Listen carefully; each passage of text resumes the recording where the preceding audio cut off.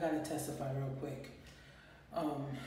I'm currently at the doctor's office, and I had to go to the bathroom and just tell y'all.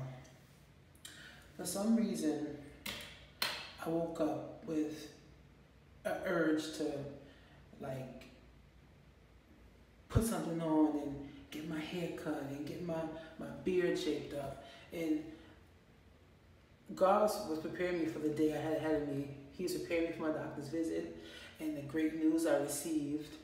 I did not know it was possible to change your diabetic status.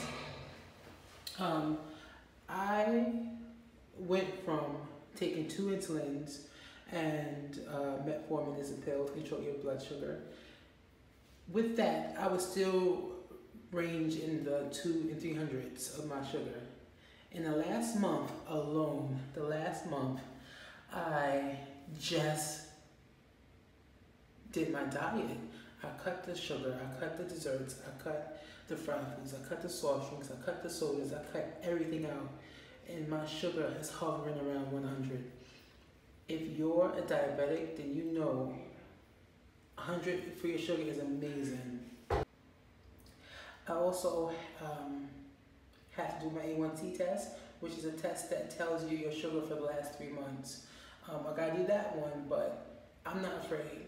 I'm really looking forward to this. Like the energy I have now, the way I feel, like that was the news that made me want to keep going.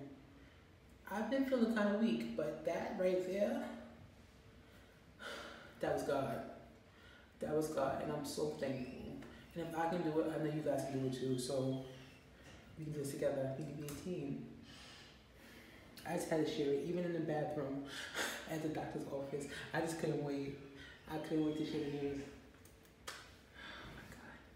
So stay tuned. I'm gonna do a weigh-in, and I'll put it at the end of this one. This is just a quick message that if you're having a bad week, hopefully my news will cheer you up. You know, there's other days when other people's news cheer me up. So this is a community. So I'll see you guys soon. Peace. Seems my life is finally coming together. Feels so good, don't think I've ever been better. It's clear to me, my future will bring the peace I've been longing for is mine. It's a new day. Some Patty. It's weighing time. Oh my goodness.